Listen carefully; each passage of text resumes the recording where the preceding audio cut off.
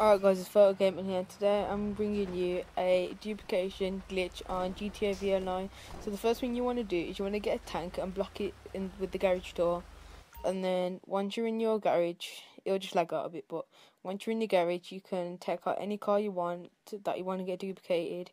No, you can't give this with your friends, and yes, because it'll say it's yours. So as in this tutorial I'm going to be using the ASIA, known as sticker bomb car. And once you won't actually drive out the garage because the tank's in the way, but you'll just park that down the street. And once you've done that, you need to go on your phone and then call up Moore's Mutual. I accidentally called mechanic there, but you call up Moore's Mutual and then it should say ASIA, and that's the same that one that I just got in, that I'm in now, because the one that I'm in now has got no tracker or anything.